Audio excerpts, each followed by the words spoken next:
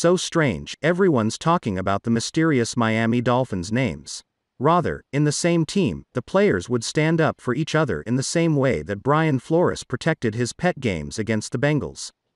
But not. Completely opposite. In Miami Dolphins is having a conspiracy against number 1 quarterback Tua Tagovailoa. Teammates expressed dissatisfaction, some even criticized Tua Tagovailoa's play style. All anonymity. But they do not know that a star cannot lead a team to glory. But it is the chemistry between the players that brings Dolphins to the Hall of Fame. Is this a trick to attract the reputation of a newspaper in Florida, or is it true? Stay with me, bosses. Let's take a look at what happened, and I'll provide reasons to believe in Tua Tagovailoa in the second half of this video. That is an affirmation. Tua Tagovailoa is a true warrior of the Dolphins, and nothing can knock him down. The Miami Dolphins are coming off just their second winning record in 12 seasons in just the second year of the Brian Flores era, ending with a 10-6 record but ultimately missing out on the playoffs. While there are certainly plenty of positive takeaways from this past year, there are also plenty of places for criticism, some of which is directed at rookie quarterback Tua Tagovailoa, according to a recent report from the Miami Herald. The report in question cites 3 unnamed players expressing their concerns over whether the former first-round draft pick is the right man for the job. One player basically said as much when it was revealed that the 22-year-old would be the starter next season. "I understand what they said," one player told the Herald. "But I don't understand why." The players made sure to clarify that they haven't quite given up on their young teammate. They remain hopeful Tagovailoa will improve, is what the Herald story says, but the commentary from the anonymous group shows that there isn't a lot of confidence in how he stacks up to some of the best quarterbacks in the league. From the Herald report, but the concerning spoke to the Herald as they are not convinced Tagovailoa is going to be great in the future. They said they were unimpressed by Tagovailoa during training camp to the point they thought he wouldn't be ready to play in 2020. They said they were caught totally off guard, as one put it, when Tagovailoa was named the starter the 7th game of the season. And another said that before the season finale, when players were informed by Flores that Ryan Fitzpatrick would not be available against the Buffalo Bills, he was disappointed because he believes Fitzpatrick was better than Tagovailoa. It's not an ideal situation. Concerns were expressed over the ex-Alabama prospect's quarterbacking talents beyond his accuracy, which isn't a terrible skill to have, for what it's worth, and the ceiling is being set very high for the QB by teammates. One defensive player said he isn't impressed with Tagovailoa's ball velocity or arm strength or ability to make off-schedule plays with his legs. So he ultimately questions whether Tagovailoa will ever be able to match the feats of other quarterbacks in the AFC, Patrick Mahomes or Deshaun Watson. "Those are the boys we got to beat, right?" this player said. "It looks right now like that's going to be a big challenge." Josh Allen set multiple franchise records this season. Patrick Mahomes can already boast an MVP award and Super Bowl at just 25 years old, and Deshaun Watson is one of the most electrifying players in the sport in spite of the Texans' front office appearing to actively make life more difficult for him on the field. That's a tall task for anyone, including Tagovailoa, to live up to as a rookie. At the same time, there are some more rational criticisms of the 22-year-old, as one offensive player told the Herald that Ryan Fitzpatrick, who was at one point benched for, and brought back on to replace, the rookie this season, just straight up looked better than Tagovailoa did in practice. It was even at the point where he was frustrated. Fitzpatrick wasn't available to play in the season finale, a 56-26 loss to the aforementioned Allen's Bills. Ultimately, these concerns no much weight, as the unnamed players are not the ones making the decisions. As far as people in those roles are concerned, Tua will be Miami's man next year. "I think Tua has made a lot of improvement, really developed over the course of the year, so we'll just continue to try to make those improvements," Flores said. That's what Flores said. So, do not believe in Miami Herald. It's fake news.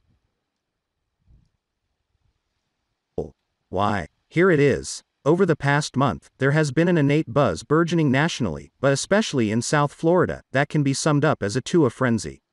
An 11-minute fan-generated YouTube video provides a visual. Tua is far by himself, never seen anything like this buzz from a draft pick here. "There's no close second," said Dolphins color commentator and radio host Joe Rose, who played for the franchise alongside Pro Football Hall of Fame quarterback Dan Marino from 1983 to 1985. "We have a rock star here in Tua. This team has been in mediocrity for so long. It's lacked the Dan Marino star power, the Ricky Williams star power. Tua's the next guy in that group. Despite the love, it's too early to crown Tagovailoa. He hasn't even played an NFL game. Tagovailoa's arrival is defined by hope and hype. Even in his first month as a Dolphins quarterback, it is clear that if Tagovailoa lives up to expectations, he will be the face of South Florida sports for a while. How will Tagovailoa manage the pressure, the buzz, overwhelming positivity, eventual negativity, and everything that comes with being hailed as the next big thing in a city starving for its latest sports superstar? The great thing for Tua is Dan Marino retired 20 years ago, Hall of Fame quarterback Warren Moon said. So it's not like he's following right behind a legend like Aaron Rodgers following Brett Favre or whoever follows Tom Brady. He just has to be himself. He can't be Dan Marino. Just be yourself and rely on the people around you. Tua is not alone under pressure. See what happened to Dwayne Wade? A Mount Rushmore of athletes who have led South Florida pro teams probably starts with Marino and the Miami Heat's Dwayne Wade, but the initial expectations weren't as high with either legend. Wade remembers it wasn't until after he led the Heat to their first championship in 2006 that he became the face of South Florida sports. He returned to Miami and hopped in his convertible with a buddy. Fans cited him and rushed the car. He couldn't drive another block. I looked at my friend and said, "Yo, this is different," Wade said. I enjoyed it, but I knew it would never be normal in this city from that point on. I had to get used to being a celebrity. The perks were great, but the non-privacy was not so great. Wade County was born and didn't slow down. His presence remains large in Miami, but since he retired following the 2018-19 season, there has been an active superstar void.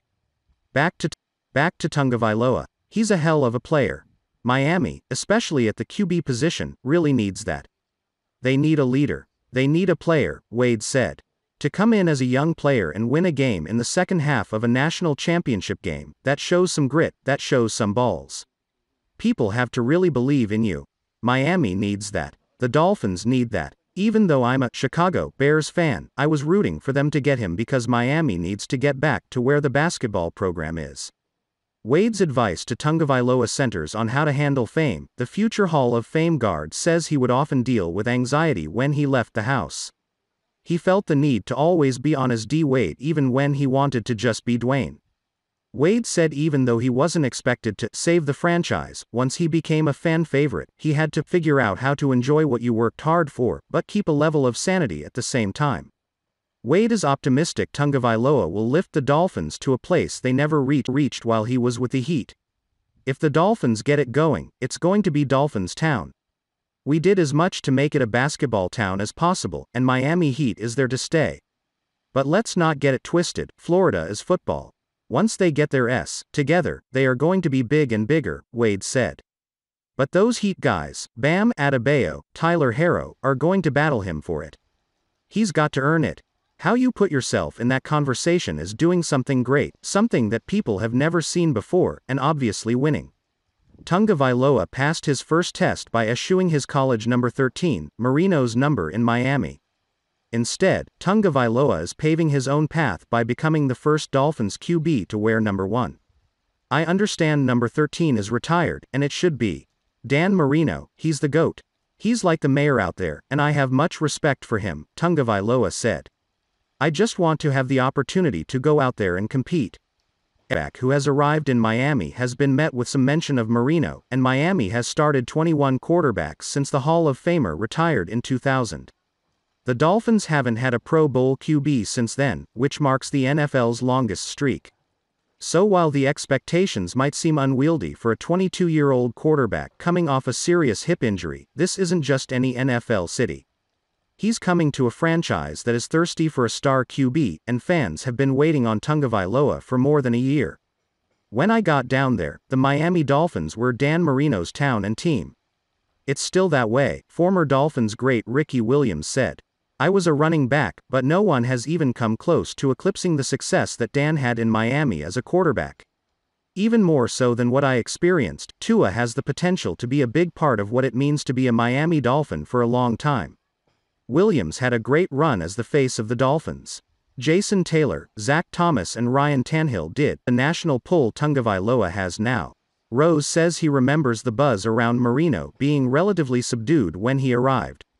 The Dolphins, coming off a Super Bowl XVII loss, were led by their Killer Bees defense, and they selected Marino with the number 27 overall pick when he fell to them in the 1983 draft. By the end of his record-setting 1984 MVP season, Marino was a superstar. When we went to New York, I saw the phone calls we got in our hotel room. I saw what movie stars and celebrities came around.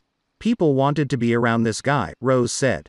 We didn't have the media and social media that they do now, so it could be a lot more hidden. He was big stuff. He was a rock star. Marino is the standard, but Tagovailoa doesn't have to reach that level to be remembered in Dolphins history. As Moon and Wade have stressed, he just has to focus on being himself. So what must Tua do to against the discriminations? Moon knows all about highly anticipated arrivals. After 5 Grey Cup titles in the Canadian Football League, Moon signed with the Houston Oilers and became the NFL's highest-paid player in 1984. With stars such as running back Earl Campbell and linebacker Robert Brazile already in Houston, Moon was conscious of veterans believing he was too full of himself. Moon's response was to work hard, including lifting weights with the offensive line. When people came in the building, I was already there. When people left, I was still there, Moon said. Yeah, I had a lot of attention, but they saw my work ethic.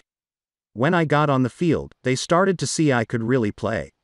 What you're trying to do is gain respect, and I think Tua will get that, too, because of his work ethic. Showing that work ethic and building camaraderie with teammates could prove to be more challenging for Tagovailoa this offseason with virtual meetings instead of in-person practices. But Tagovailoa helps Dolphins teammates via text messages and phone calls. The other balance Tagovailoa will have to maintain is his unique marketability with Moon's advice to go in there with your head down and work. Tagovailoa, who signed a 4-year, $30.3 million contract, has endorsement deals with Adidas, Hulu, Muscle Milk, Verizon, Wingstop, Gillette, Lowe's, Bose and Call of Duty. He recently signed a multi-year, exclusive memorabilia and collectibles deal with Fanatics.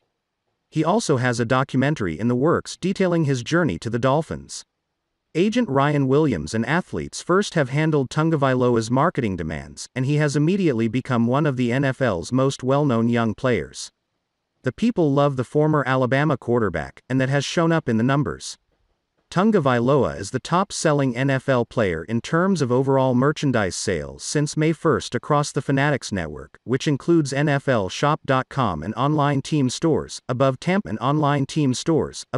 Bay's Brady and Cincinnati Bengals quarterback Joe Burrow, the number 1 overall draft pick.